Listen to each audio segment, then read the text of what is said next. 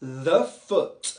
Okay, we're talking about the subtalar joint today. Now, I had the pleasure last week of meeting Orthopaedic Surgeon Dr. Kumar Kunasingam down in South London. Now, if you haven't checked out his Instagram, I'll put the link up. Geezer's like a knowledge bomb of foot anatomy. Really interesting guy. And we were talking about the importance of looking at the foot and its biomechanics in regards to us as sort of physical therapists. Now, the foot is quite a complex structure. So if you think about sort of the moving cycle, the gait cycle, the windlass mechanism, it has to go from sort of being completely rigid, bang, to being completely flexible. It's a bit of a paradox. The ankle's triplanar, so you've got a plantarflexion, dorsiflexion, inversion, eversion, abduction, adduction. And interestingly, you can get dysfunction down here in the foot and it can have a big ripple effect higher up into the knees, the hips, the back. So it's always worth looking at the foot as part of your sort of differential diagnosis in your examination, because let's be fair, the knee and the hip could be a symptom of something else, and that could be foot dysfunction. So it's always worth having a little look at that.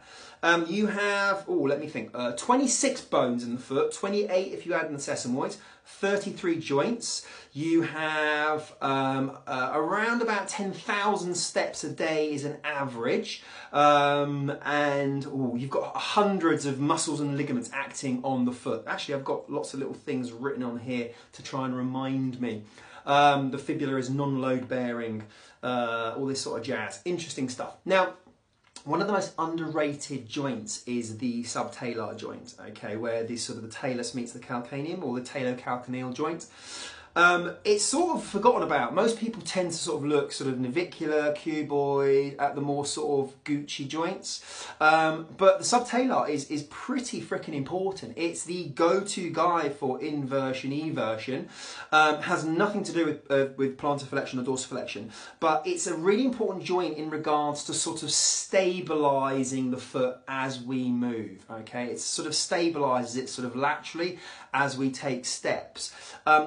Listen, without the subtalar joint, you're going to have a real issue walking, you're going to have a real issue running, and you're going to have a real problem, if there is dysfunction here, to have any form of precision movement. It's a really important joint. It's got three facets. It's got an anterior, a lateral, and a posterior facet. It is a gliding joint, so it's a synovial gliding joint, and you can do some really Gucci techniques on this joint, because it really is vital for movement, okay? We can do mobilization and articulation techniques to this